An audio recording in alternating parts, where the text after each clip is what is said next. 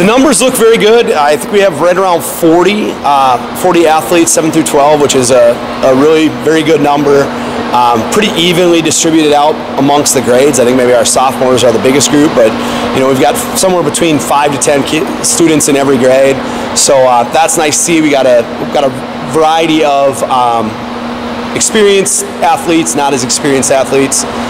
We have 5 seniors: Callie Schaefer, Ashley Revering, Alexis Wentzman, Lindsay Rasmussen, and Erica Dutcutt that are swimming, and then Cameron Brinkman diving as well. So we have a good crew here. We have 4 swimmers that are returning from the state meet. Ashley Revering and Maddie Rosenberger from swimming on our medley relay, and then Bella Nathy swimming on our 400 free relay, and then Mackenzie Herzog, who swam the 50 free and the 100 free, and then the freestyle relays.